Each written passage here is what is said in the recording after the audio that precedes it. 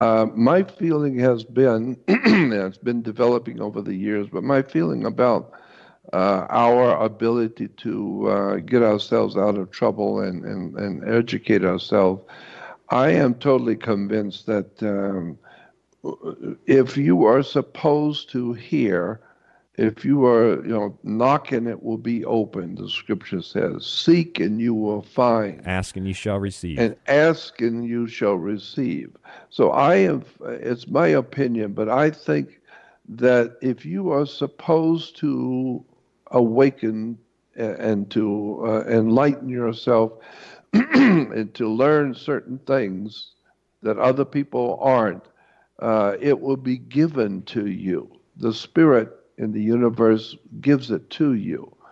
The way I explain that is that if you are, say, a young man and you are drafted into the military, and so now you're in the military, and the first thing you do is you are put on a bus and you're taken to a military base. And when you get off the bus at the base on the first official day in the military, you tell the officer in charge, I'm supposed, if I'm going to be in the military, I'm supposed to go to Washington, D.C. and work with the Joint Chiefs of Staff. Well, they're going to take you out behind the barn and teach you a lesson. And when they're through with you, you're going to understand you don't tell power where you're going to go and what you're going to do. Power tells you. And so that's the way I have viewed spirituality in the universe and for mankind. Mankind does not decide what it's going to do. It's the spirit in the universe that calls you. You don't call it. So the idea being, and using Christian language, you don't go to God. God comes to you. Meaning you don't decide in your mind that you want to know this and you want to know that and you're going to learn about this or that. I believe it's just the opposite. The Spirit is calling you. The Spirit moves across the waters and the Spirit moves us. Yep, that's exactly what I'm saying. So I think if you're supposed to know something, you will. And you'll hear about it. If you're supposed to hear it, you will.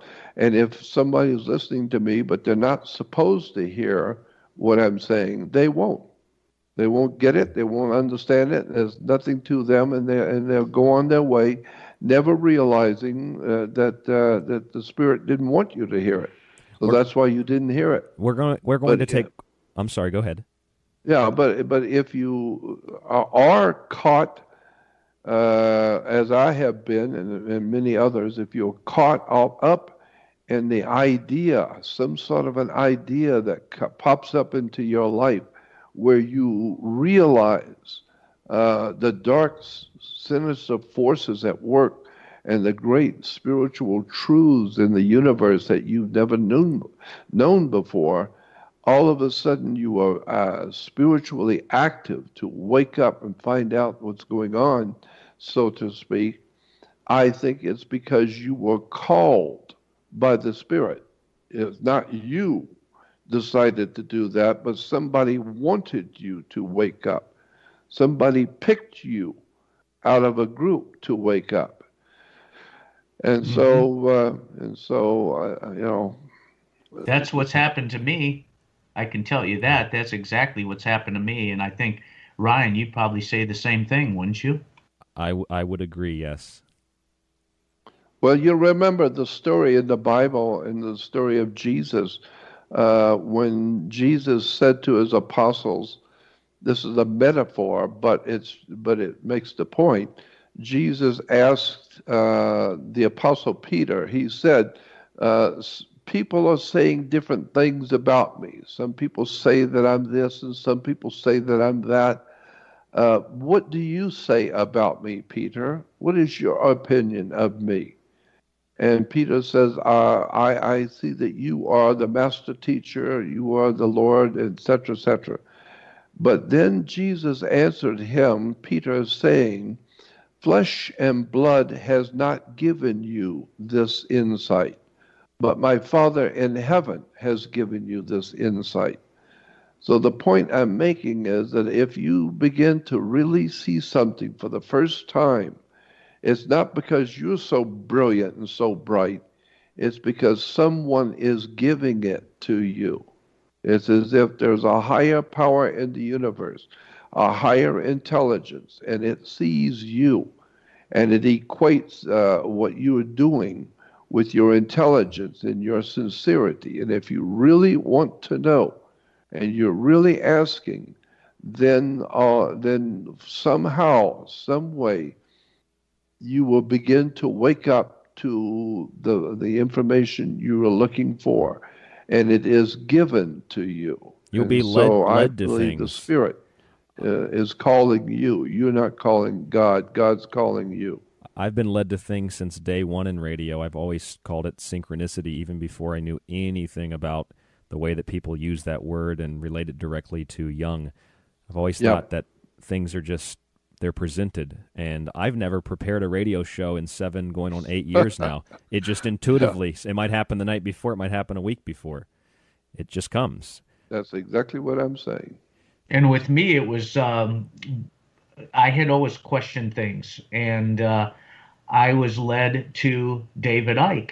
And David Icke started my journey of just an incredible, it was like a track meet. All of this information just started coming at me from all different directions. Just meeting Ryan a couple of years ago, that had to be some type of in some synchronicity. very synchronistic way. That was so interesting. Yeah, and then our path leads to getting the opportunity to talk with you, Jordan. So it's pretty pretty interesting, and I think you're onto something there, because I've had that same feeling where information is brought to me in timely fashion for whatever reason. That's right. And a timely fashion. Little by little, you are guided. You're guided to where you're supposed to go, wherever the great divine presence in the universe that men have called God, whatever that is, whatever that divine intelligence in the universe is, it picks you. There's a big difference between a disciple and an apostle. A disciple is one who studies the work of another person and another person's discipline. And so if you pick someone that you like and someone who's caught your attention, and you really start studying what he's doing or what he's saying, then you are a disciple, because you are disciplining your mind to follow his discipline. And so you are then referred to as a disciple. But the word apostle means something different in the Greek language. It simply means one who is called out. You're an apostle if you are one who is called out. The idea being, for instance, if you were standing on a field, a rapt attention in the military, and there's 200 of you standing in a rapt attention, and you're waiting for the general to come, and the general drives up, a 5-star general pulls up in his Jeep and gets out, everyone's standing at attention. And he walks around and just surveying and looking at everybody and surveying the situation. And then he points to you, points directly at you and says, "You come here and go over there and sit, and I will talk with you later." And he points at you and says, "Come here."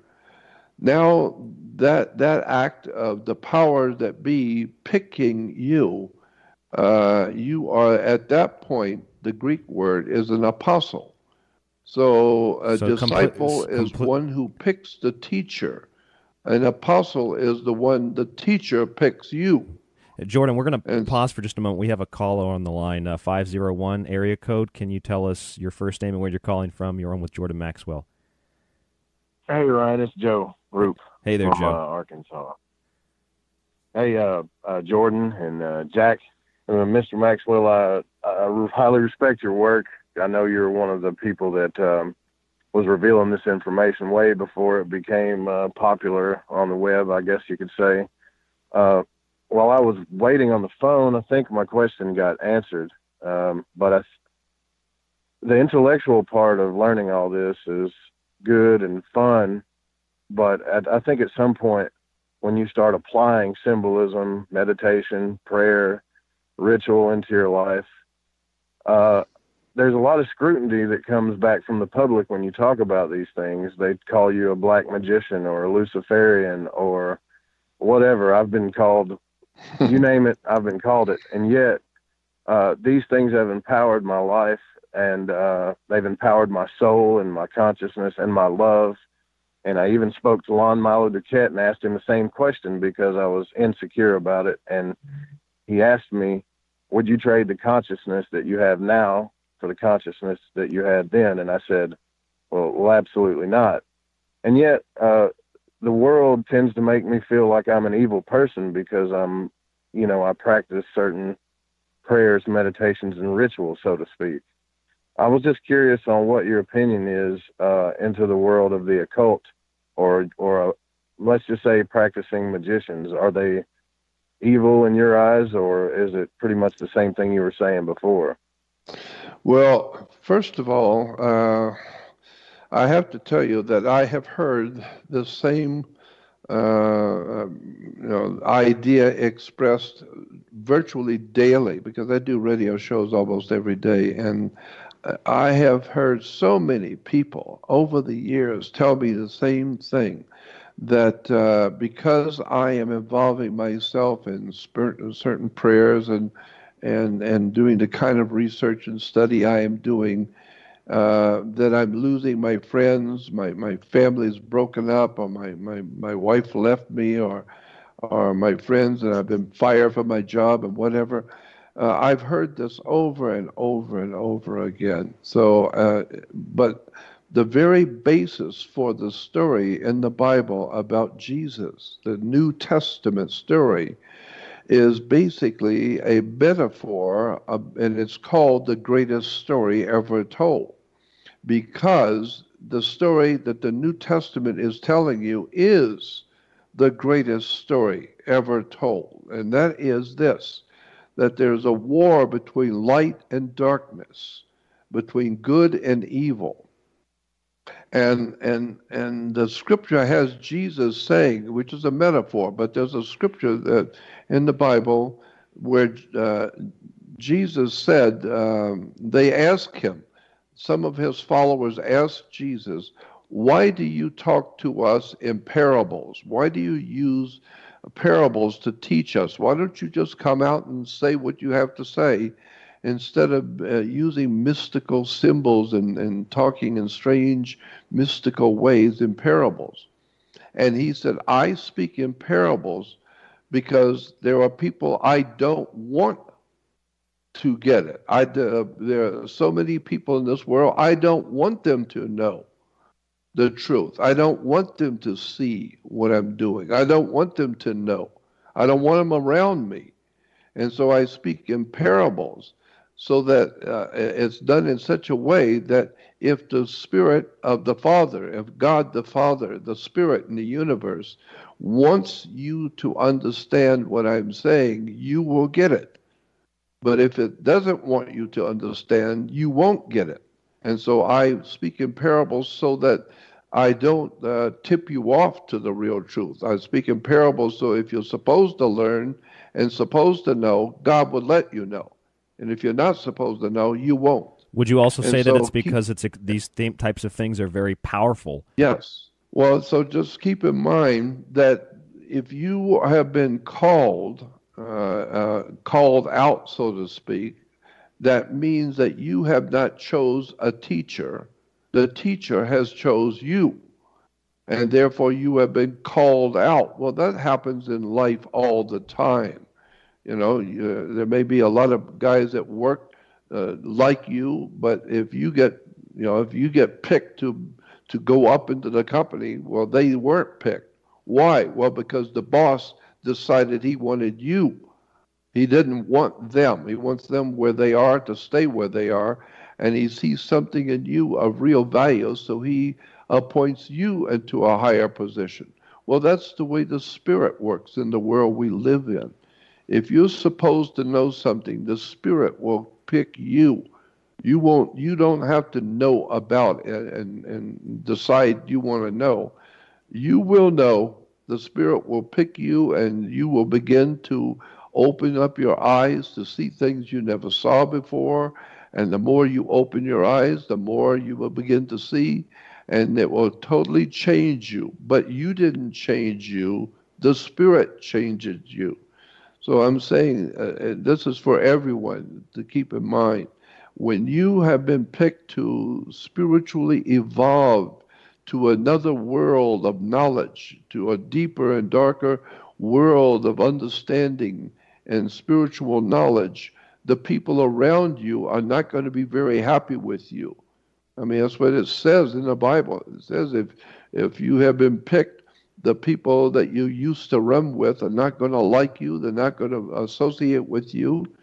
Your wife is not going to understand you. Your kids are not going to understand what you're talking about.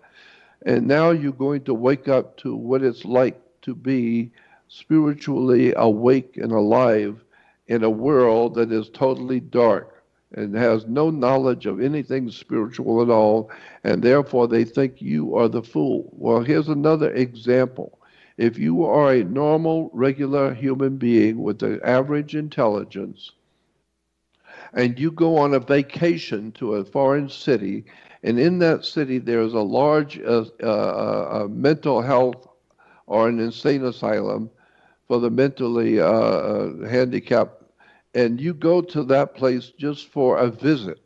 As you're walking through this mental asylum, all the people there know each other, and they're always arguing and yelling at each other, and there's all kinds of discord going on.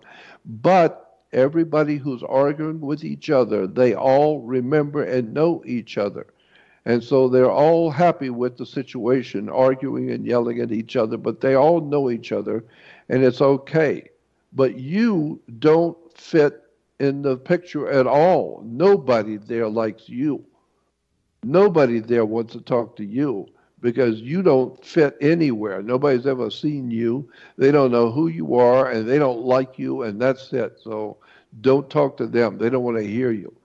Well, that's the same thing that you are experiencing today. Once you start to wake up and the Spirit is calling you to wake up and become a different spirit, a different person, and beginning to learn things you never knew before, everybody else in this insane asylum that we live in is not going to like you. You don't look like us. You don't even talk like us. You don't think like us. So therefore, we don't like you. We don't want you around. So don't be surprised if, as Jesus said, what they have done to me, they will do to you. If they had listened to me, they would listen to you. But they didn't listen. And so, so that's all I can say is that's what's happening with you. In your scenario about the general selecting one of the soldiers or the boss selecting one of the workers to be promoted, that would make sense too, because the others may have a sense of jealousy. And that's exactly right. Right after my so-called awakening back in 2009, I had a thought come to me when I was meditating, and it kind of ties in with everything you just talked about. The thought that came to me was this: everything I had ever learned would now have meaning. Yeah, of course, because why? Because you now have a deeper understanding. Yeah, it all came together. I started understanding things on a different level, and my whole perspective on life changed. Now, my point being, was that you because you were so brilliant that you come up with that? Or did you get that through a spiritual meditation where the thought came to you? Yes, the thought came to me. Yep. So you didn't develop it. It came to you. Correct. Yeah, well, that's what I'm talking about. It's somebody up higher, we call it God or the divine or whatever you want to call that great spirit in the universe that we know is there. It picked you. Why? Because it knew you. It can see your heart. It can see your mind. It can see your DNA. It can see you for who you really are, not who you think you are, and not who everybody else around you thinks you are, but the divine one, which we call God. It knows you. period. From before you were born, it knows your DNA.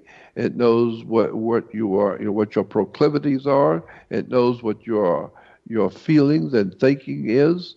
And so, if it decides that it likes you, so to speak, it sees that you are worthy to be given more, and to those who have more will be given.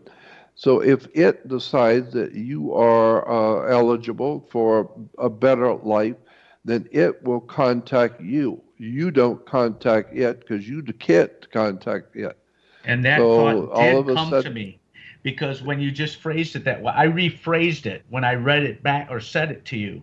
But the actual thought that came to me was, everything you have ever learned will now have meaning. It wasn't everything. I changed it when I said it the first time. Everything I ever learned. No. That's not the thought that came to me, which means to me that it came from another source. That's right. A higher self. If it emphasized exactly. you.